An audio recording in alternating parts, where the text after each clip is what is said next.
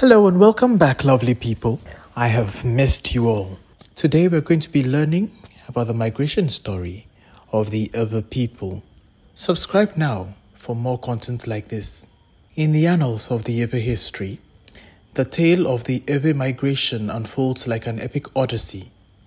This is the story of a people's quest for a brighter horizon, a narrative shaped by resilience, cultural adaptation, and the indomitable human spirit. In Ebe tradition, the descendants of Noah's three sons are referred to as Ayotome, Akpatome, and Ajatome. After the Noahic flood, the Ajatome group embarked on a quest for better opportunities in a new land. Their journey led them into Africa, where they briefly settled in Egypt before moving upstream along the Nile River, eventually reaching the region known today as Ethiopia. From there, they braved the vast Sahara Desert, finally establishing a settlement they named Khartoum in present-day Khartoum, Sudan. Leaving behind their settlement in Khartoum, the Ajatome journeyed further and eventually found a home in the region of Kwara, nestled between the Niger River and the land of Benin. It was during this period that Charlie Akpolomada, who was also known as Gboto Zeuze or Mari Jata or Amedi Jata, emerged as a prominent leader among them. In Kwara, they absorbed a wealth of cultural elements and skills from the diverse communities they encountered. However, as time passed, tensions began to brew between the Ebe settlers and the other inhabitants of the region. In search of a new beginning, they embarked on a journey that would lead them to Ile-Ife in Yoruba land. In this new land, they continued to adapt and assimilate, enriching their cultural tapestry even further. During their stay in Ile-Ife, Charlie Akpolomada, who was still alive but had become an elderly figure, served as a wise advisor to his people, offering guidance and insights as they navigated their new surroundings. But once again, circumstances prompted the Ebe people to make a fateful decision.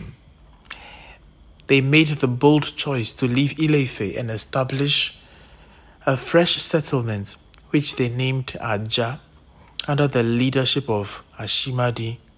As time passed, the Ebe people encountered various challenges, and their community began to splinter. Some among them embarked on separate journeys. A group of Ebe settlers moved to establish a settlement that would later be known as Dahomey, now the modern-day Benin. Others found their home in Nortsie, thus forming three distinct groups or factions: Aja, Dahomey, and Nortsie. The group that settled in Nortsie became known as the Dogbo or Dogboao in the Ebe language. The inhabitants of Nortsie were also an Ebe group that had arrived some time before. All of Nortsie was under the leadership of King Agorkoli, whose name eventually got shortened to Agorkoli. Despite sharing common origins, relations among the Dogbos and the people of Nortsie were not so smooth.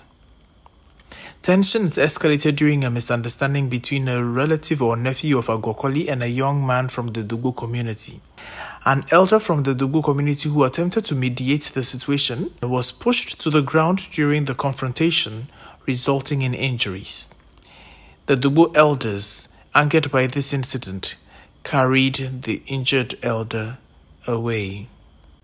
That very night, an unfortunate event occurred in the Dogbo camp, resulting in the death of another individual. The Dogbo elders, seeking for a form of justice, decided to claim that the deceased was the same elderly man who had been pushed earlier.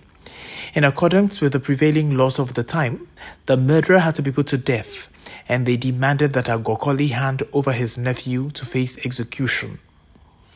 The demand for Agorkoli to hand over his nephew forced him into a heart-wrenching decision. Reluctantly, he conceded and allowed his nephew to be handed over for execution in the name of justice. The young man's life was tragically cut short. As the Dogbo community mourned the loss of the man who had died, an incident occurred during the funeral that would send shockwaves through both the Dogbo and Agorkoli camps. In a moment of inebriation, an elder from the Dogbo community carelessly revealed a significant secret, exclaiming, "We are the Dogbos, we are the avengers of the living." This cryptic statement left the Dogbos on edge and left Agorkoli's people baffled, prompting them to inquire further about its meaning. Through careful investigation and conversations with those in the know, they soon learned that the deceased was not the one who had been involved in the altercation with Agorkoli's kinsman. This revelation was brought to the attention of King Agorkoli, and a storm of anger and regret washed over him.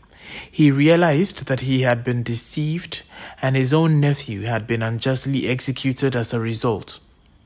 Filled with a deep sense of rage and anguish over the grave injustice that had occurred, King Agorkoli was driven to a fateful decision. He issued a chilling command for the execution of all the Dogbo elders who had participated in the treacherous ruse. His order was executed with ruthless efficiency, and the Dogbo community mourned the loss of their respected elders.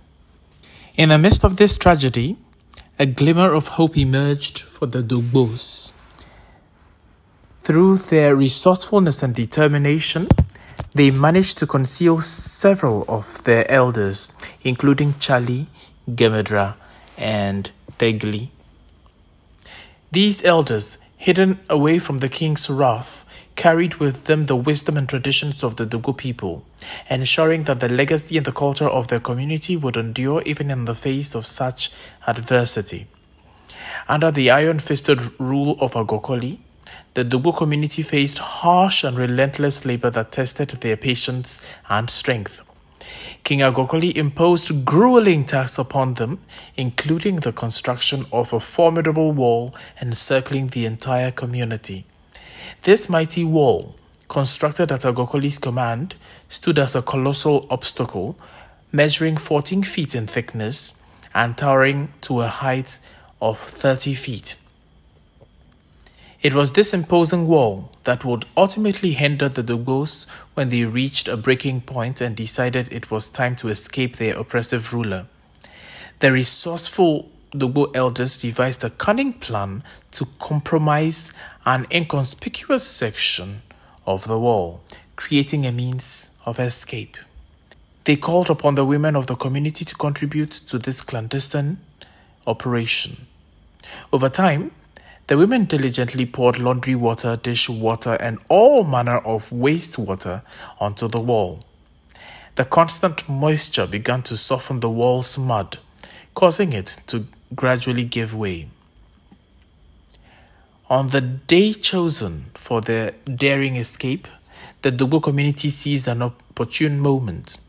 The atmosphere was filled with merriment, marked by music, dance, and no small amount of revelry. As night fell and the festivities carried on, Togbe Chali Yaklomada, their venerable elder, utilized his mystical abilities to cast a potent sleep spell on all those who were not privy to the escape plan. This enchantment cloaked the unsuspecting celebrants in deep slumber, and they remained oblivious to the unfolding events throughout the night, not stirring until well past midday the following day. Under the cover of the sleep spell, the Dogbo elders and their people executed their escape with a stroke of brilliance. They marched out in reverse, carrying their belongings with them, creating an illusion that their footprints suggested they were entering the compound rather than departing from it. By the time Agorkoli and the rest of Nortsie finally stirred and realized the remarkable escape, the Dugbos were already long gone, their absence leaving a void in the once united community. Thank you for watching. As always, please like, share, and subscribe.